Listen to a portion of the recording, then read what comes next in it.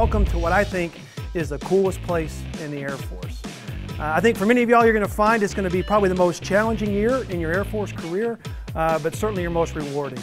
Located on Edwards Air Force Base in the high desert of Southern California is the U.S. Air Force Test Pilot School. This is where the best and brightest aviators, engineers, and combat systems operators learn how to test and develop the aircraft and weapons systems of the future. I think it may be the most challenging program in the Air Force because it combines a full year of flight training, much like a student would experience at undergraduate pilot training, and we overlay on that a full year of academics that is an accredited master's degree. In fact, that degree would often take 18 months at a civilian institution, and we also have a defense requirement for the students where they do several months of a test project, and then they will defend that to the staff. And again, that's an accredited degree. It's 13 courses over the year. It's thousands of hours of academic time with the students. And so we take two very aggressive programs. Each would be a year long in its own right, and we combine those together to make the year at Test Pilot School. So it's a very busy, very challenging, but also rewarding year for the students. Meet the class of 15 Alpha, all highly trained individuals who are now enduring what might be the most grueling and fast-paced year of their lives. On January 5, 2015, Captain Phil Woodhull was with his 15 Alpha classmates in the Scobie Auditorium for the first day of school, finding it almost surreal to finally be a student at T.P.S. Yeah, it was. Realizing you're sitting in the room where astronauts have been through, or the famous test pilots of the last 70 years now have come through, and just realizing that you're about to start that same program. From day one, the pace was fast as the refresher courses began, including water survival and egress training.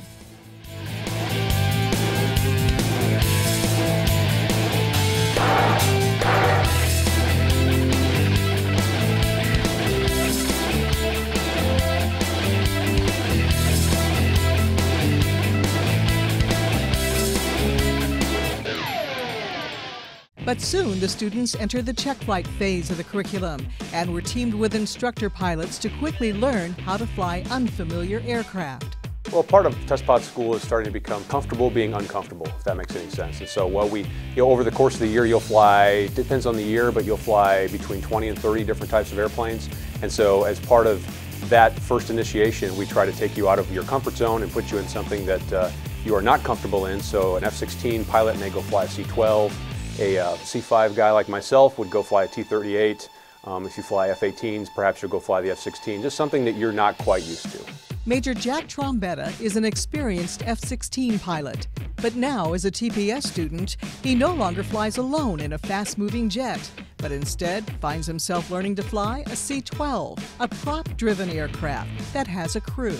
Flying the C-12 was a huge change for me. So having that single seat mentality, you are used to doing everything by yourself in the cockpit. So changing radio frequencies, moving all the throttle levers, flipping all the switches, that's all on you. There's nobody to help you out in that aircraft.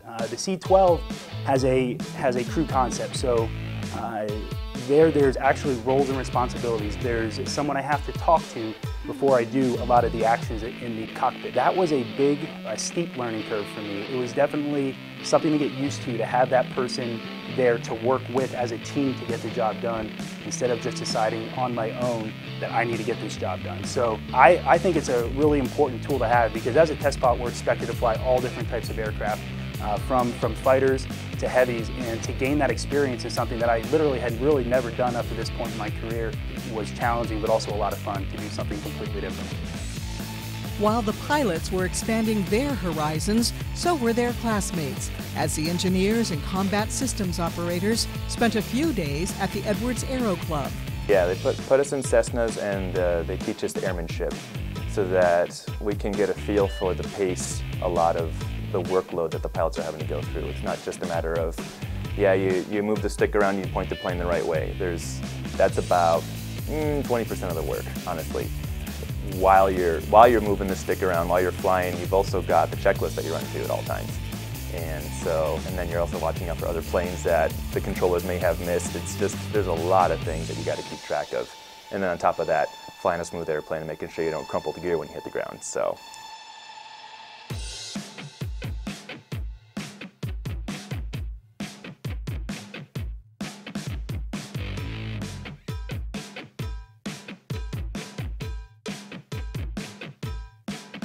What test pilots are physically doing is looking ahead at what we're going to need and figuring out what that is, making sure it's going to work, and then getting it ready so that the operational pilot can do his job.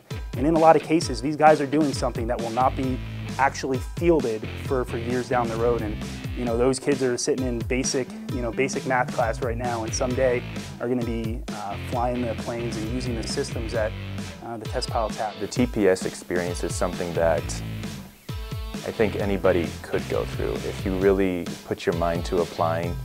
Test pilot school, the test community needs passion and intellectual curiosity. We love to see engineers that have that passion apply for the program. I think a lot more people could apply and get into it. I've talked to a bunch of people, and they've always been like, kind of like I was at the beginning. TPS is just kind of that pie in the sky, that thing that you can apply for, but you're probably not going to get accepted. It's too exclusive.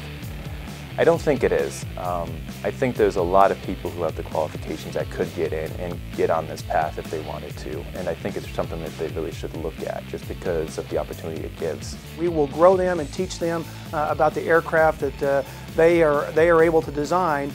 So we're looking for that young engineer. Absolutely have a place for them in the test community. It's a fantastic year. It's a very challenging program, and really the things that we need are intellectual curiosity and a passion for developing next generation systems.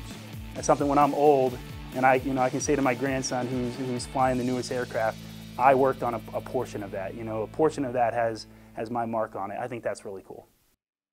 To find out more about the U.S. Air Force Test Pilot School, visit their website for full details.